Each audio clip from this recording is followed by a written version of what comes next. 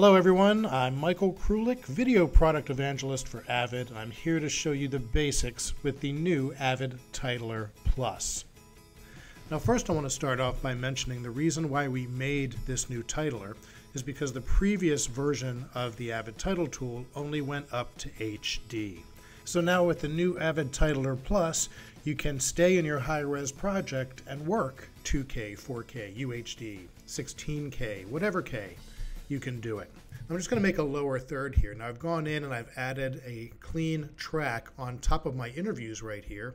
And I could go in and just use the add edit to chop up portions of my track here to choose where I want to drop in my title.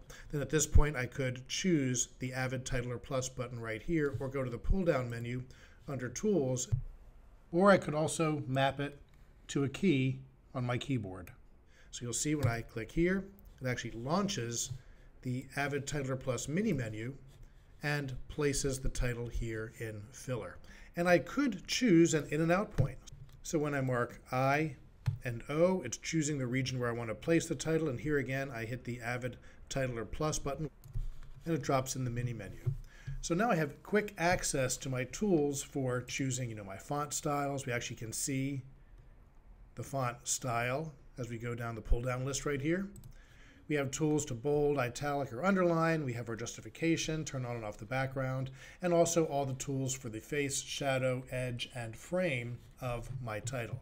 Now the nice thing about this as well is since it's working in the record monitor, I'll actually be seeing that full screen out through an I/O device if I have one connected. So just to make a simple lower third for Stuart Bass right here, I'm going to go in and hit the T key to start typing in my title, and I click in my record window and we'll type Stuart Bass ACE. Perfect. Now one thing you'll see also is if I double click on the different words, you'll see the little bounding box around the text. If I triple click 1, 2, 3, you'll see I select all of the text within the bounding box. So we do have a bounding box. These are two separate items.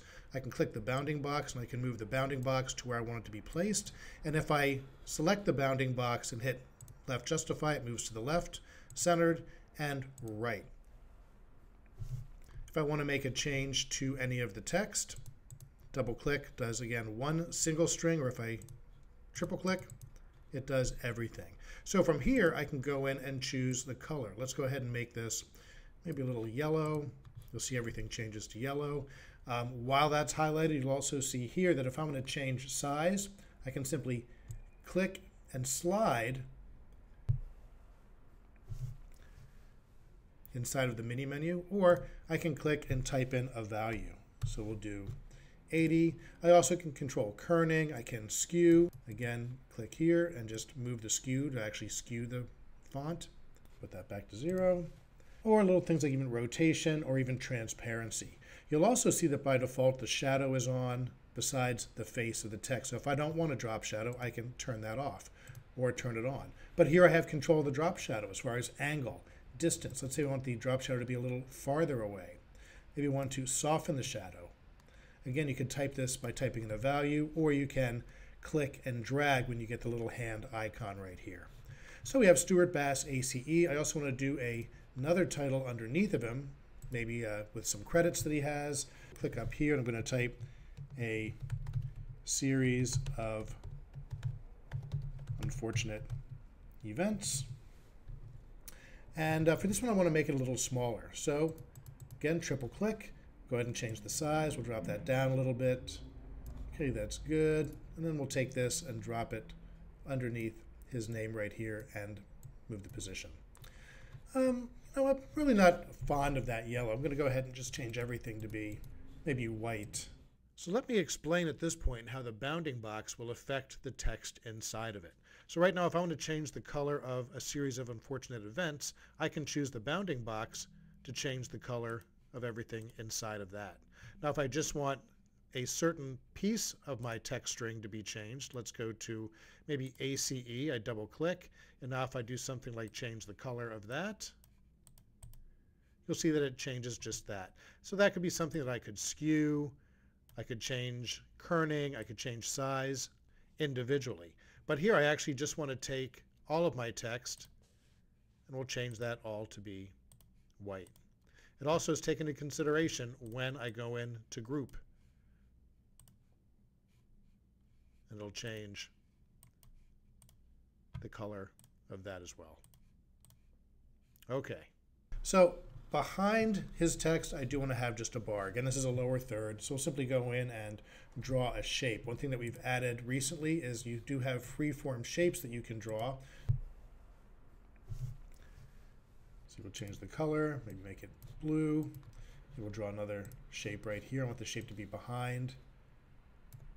That's awesome.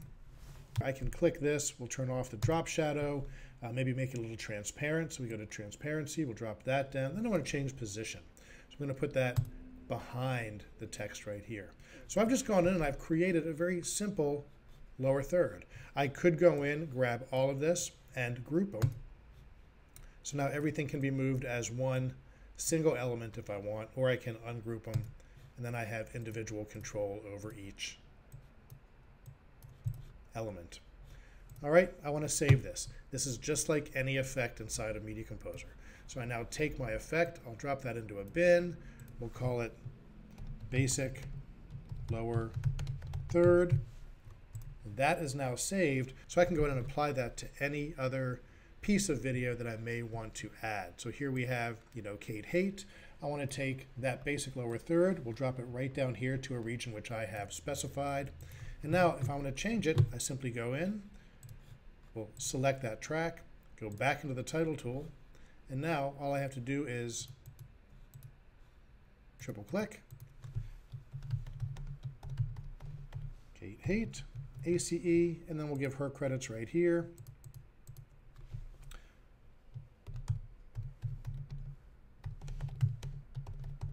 Sort of in the Jungle is one of them. Perfect. That now is saved.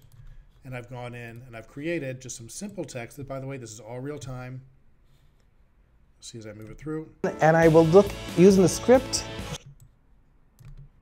Became an assistant editor. So there you go, some quick and simple ways to go in and create titles with the Avid Titler Plus. Thanks for joining and have a great day.